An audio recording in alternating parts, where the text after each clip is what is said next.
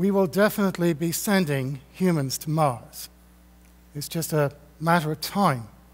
The plans are already in the works. Perhaps 20 years from now, in 2033 or 2035, an international crew of astronauts will embark on an epic 45-million-mile journey to the Red Planet. This is a picture of the Earth taken from the surface of Mars. Traveling this vast distance will require the astronauts to be in transit through deep space for at least 6 months.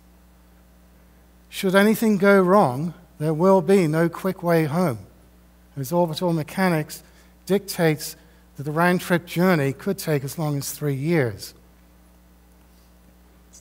The astronauts will face many challenges, both physical and psychological. It is an extremely dangerous endeavor. Some consider the journey to be so hazardous that they talk about it in terms of a one-way trip, a kind of suicide mission.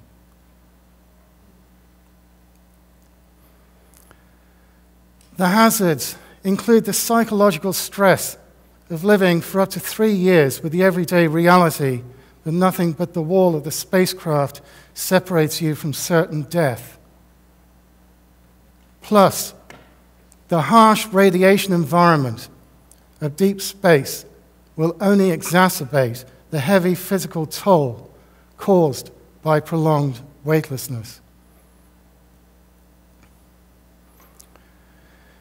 Numerous long-duration space flights to the International Space Station and its predecessors, the Russian Mir and Salyut space stations, have revealed a long list of health problems resulting from prolonged weightlessness. These include loss of bone density, muscle atrophy, a compromised vestibular system, impaired eyesight, impaired mental ability, fatigue caused by loss of sleep, and a diminished immune system. However, there is an equally long list of health problems facing the astronauts when they return home and try to readjust to gravity here on Earth. Although not widely reported in the media, astronauts and cosmonauts returning after a long-duration spaceflight lasting 6 months or more are so weak that they are unable to support their own body weight, and they invariably have to be carried from their spacecraft. Plus, the vast majority of astronauts returning from a long-duration spaceflight suffer from dangerously low blood pressure. This is a condition called orthostatic hypotension. It is caused in part by dehydration, but also it is symptomatic of cardiovascular deconditioning. Their weakened heart struggles to pump blood to the brain. This causes the astronauts to feel faint. They may possibly black out. There's presently no known cure for this problem. Astronauts returning from a long-duration spaceflight also report problems with balance and hand-eye coordination. They fail hand-eye coordination tests that they previously aced before they went into space. The bone loss that I mentioned previously, this may not be reversible, despite the fact the astronauts exercise for up to 2 hours per day whilst they're in orbit. Astronauts returning from a long-duration space mission enter a rehabilitation program, the purpose of which is to help them rebuild their muscle strength. This program can last up to a year, during which time the astronauts report feeling extremely vulnerable to bone fractures in particular.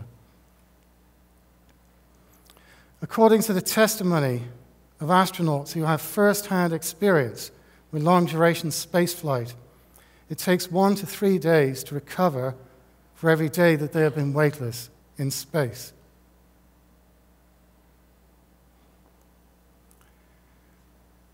Now, imagine what it would be like for our intrepid crew of astronauts at the end of a 6 or 8 month journey to Mars. As they maneuver their spacecraft for a landing, they could be subject to up to as much as 6 Gs of deceleration, at which point they will succumb to the cumulative effects of 6 or 8 months of weightlessness. At the time that they need to be at their very best, they will feel at their worst, weak, dizzy, and nauseous. They possibly may even black out or even die from hypostatic intolerance. Landing the spacecraft remotely, sparing the astronauts the need to actually control the spacecraft during the descent and landing phases, overlooks the real problem. Should the astronauts actually survive the landing, they will likely be incapacitated by the surface gravity on Mars, which is considerable. It's about 40% of what we experience here on Earth. They will be so weakened by 6 or 8 months of weightlessness that it will be a struggle for them to lift themselves out of their seats, let alone don their spacesuits and climb down the ladder to the Martian surface.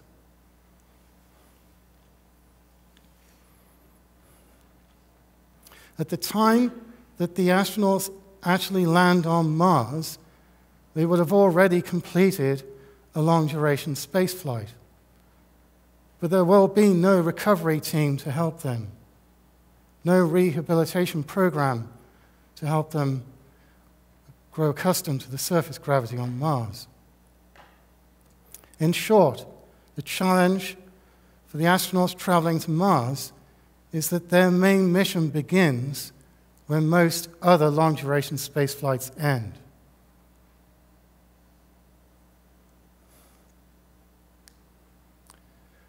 Now, there is a very straightforward solution to all of these health problems that I've described to you that have been caused by prolonged weightlessness. And it is called artificial gravity. Artificial gravity is an example of a centripetal force. And the centripetal force is required for circular motion. There are many examples in nature. Here, I illustrate a stone tied to a piece of string. The centripetal force is provided by the tension in the string, which continuously pulls the stone into a circular path. Now, instead of a stone, imagine that we have an astronaut, indicated here by the stick figure, standing on the inside wall of a circular and rotating space station. Now it is the wall of the spacecraft that provides the centripetal force that continuously pushes the astronaut into a circular path. This is what we call artificial gravity. Now, there have been many depictions of artificial gravity in many science fiction movies, including film director Stanley Kubrick's remarkable 2001 A Space Odyssey. And here you see a large, circular, rotating space station in orbit above the Earth. Provides artificial gravity for all on board. The structure does not have to be as majestic as the one depicted in the 2001 movie. For example, 2 expandable habitats, one at each end of a long truss, would suffice and be far more economical than a complete ring.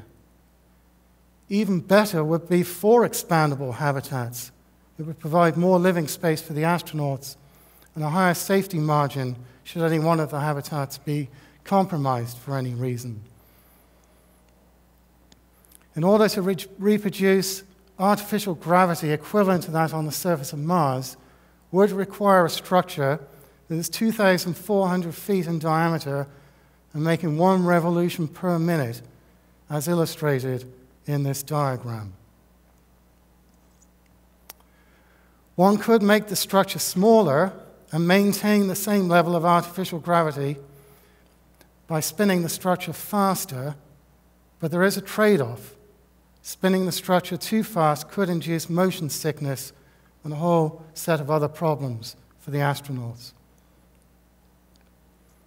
The idea of rotating space stations is deeply ingrained in popular culture as a result of movies like 2001, Interstellar, and The Martian. And yet, the reality is that no rotating space stations have ever been constructed or operated. Indeed, very little research has been done to explore the enormous potential of artificial gravity. Consequently, all of the benefits of artificial gravity remain to be discovered.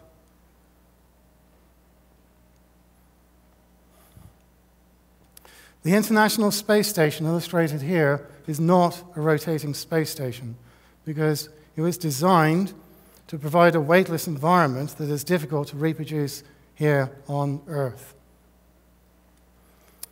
And it is studies that have been performed on the International Space Station that have confirmed the long list of health problems caused by prolonged weightlessness. And it is those same studies that have revealed the equally long list of health problems facing the astronauts when they return home and try to readjust to gravity here on Earth, and would presumably also face should they land on Mars. Given all that we now know, I am doubtful that any regimen of diet, exercise, and pharmaceuticals is going to cure these health problems caused by prolonged weightlessness.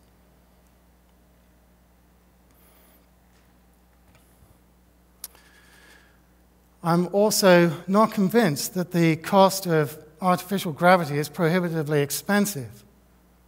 On the contrary, the design that I show here would be a small fraction of the overall cost of a manned mission to Mars and may make the overall difference between success and failure.